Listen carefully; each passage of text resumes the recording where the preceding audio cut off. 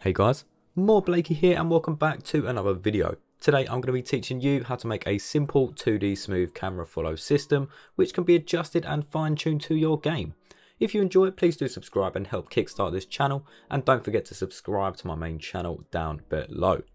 Let's get started. So in this scene, as you can see, I can move left and right and I can jump, but if I try and move off the screen, as you can see, we pretty much can't do that because the camera does not want to follow us, which is not what we want, of course. And we are going to fix that using some code.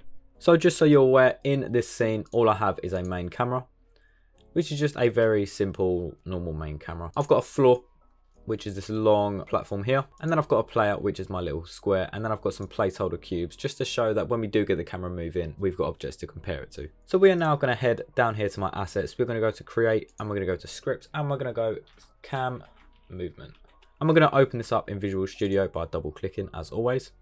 Now in our script, I'm just going to get rid of this commenting code here. And I'm going to add some references at the top. So we're going to start off with a public transform player. So this is what we're going to be following, and we're going to be dragging our player into this slot in the Unity Inspector. Then we need a second variable for speed. So all we are going to do, we are going to assign our transform dot position, and we're going to be using a function called Lerp. So vector3 dot Lerp. Now Lerp is a function that basically will move our position from point A to point B, and we're going to give it a float, which is speed, and that's going to determine how fast it does that. So point A is always the point we are currently at, so we're going to use our current transform dot position. Then we use a comma, and now we define where we want the transform position to move to, and that is our player dot position. So we want wherever the player moves, we want this to follow it, and we're going to use speed. And we're going to close that off with a semicolon right there. Now back in Unity, we are going to grab our cam movement. We're just going to drag it onto our main camera. Now if we select our main camera, you can see we've got these variables down here. All we're going to do, we're going to drag player onto here. And we'll just set the speed to 1 for now. And now if we press play, you can see that we can actually see nothing. Now the reason for this is, from a 2D perspective, everything looks absolutely fine. There doesn't look like there's any issues with this. But in reality, we're actually in a 3D space. And to visualize this, there's a little 2D button here at the top of our scene view. We're just going to click it, and now you can see we are in a 3D view. But you can see everything is being rendered on the same layer on the same axes. But if we select our camera here, in the scene view, I have the Z axis set to -5. But if I set this to 0, you can now see it's rendering everything in front of that axis, but it means it's not rendering anything on the same one. And because our floor and our player and our camera are all set to 0, the camera can't actually see them. And the reason we can't see it in the game is because we are setting the camera's transform, both the X, Y and Z axes, all to be exactly the same as the player. So this means we are having the same situation here as we are in the actual game. So to fix this, what we're going to be adding is something known as an offset.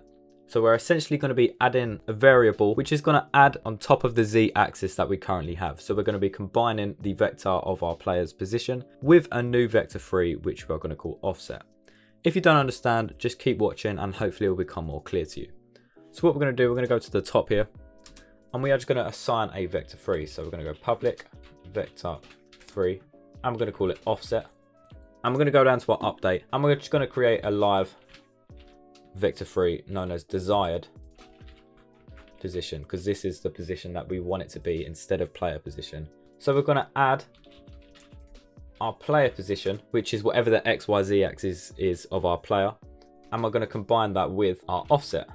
Now at the moment we haven't defined our offset to anything. We're going to be doing that in the inspector so you can see it live. So now instead of our player position, we want it to be this new desired position we've just created. Now back in Unity, if we go to our main camera, you can see we've got this new offset, which is again X, Y and Z. So now if I press play and I don't maximize my view, you can see this is where the main camera is. It's currently following the player. Right here you can see the camera. If I move this player here, the camera is following it. As you can see, the camera is here. But now if I move this offset, so if I move the Z axis to, let's say, -5, you can see that it's just moved back, and this is live in the game view, and now we can see all of our objects. So while it's still following the player, we can offset it with these values, so we can change our Z to anything. We can even change our Y, and our X if we wanted to. So if you want your player to be down below, we can have that offset right there, and it will keep it as our player moves. Now that's all well and good, but we still have one more issue that we are yet to tackle. Now one issue you may run into is that your player movement might feel a little bit jittery with this script as it is, regardless of the speed that you set it to. Now one thing we can do to fix this, if we head back into our script, we can multiply our speed by time.delta time. Now time.delta time is essentially the time between the last frame and the current one. And because this is a fixed value, it's going to help remove some of that jittering.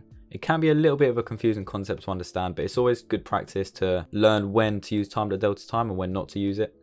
And in a case like this, it may help to use it to remove some of your jittering.